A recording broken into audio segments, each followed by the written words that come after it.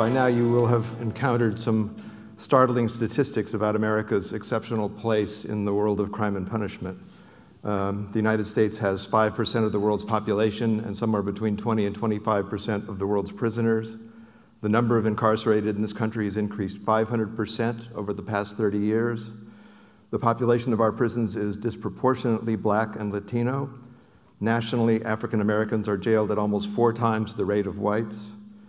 About 3/4 of inmates released from state prisons are rearrested within 5 years of their release.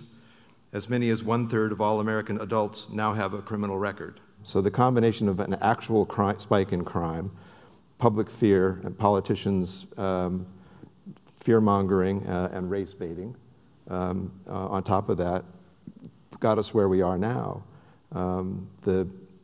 I tend to be a little optimistic. Maybe I'm just a Pollyanna at heart, but I'm a little optimistic that we may actually do something about it, in part because there's a whole generation that's grown up, the millennial generation and the students here, who didn't grow up with the crack panic and the fear of the spike in crime, and who are open to the idea that there are alternatives to locking everybody up.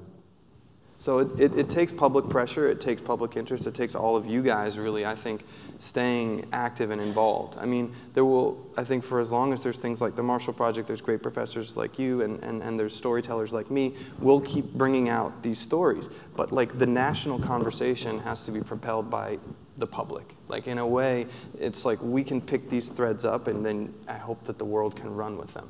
Because if not, it doesn't reach as deep as it needs to reach.